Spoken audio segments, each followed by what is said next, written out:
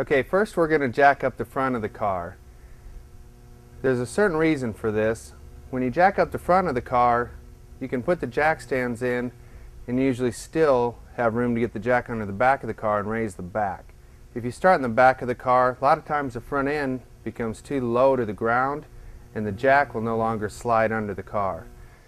So we always start with the front, and we want to find a good jack point. If there is one in the middle of the car, that can be the engine cradle. A lot of the later model vehicles will actually have a jack point. It can be on that.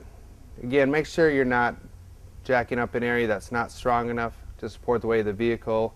That's going to crush a brake line, transmission line, anything like that.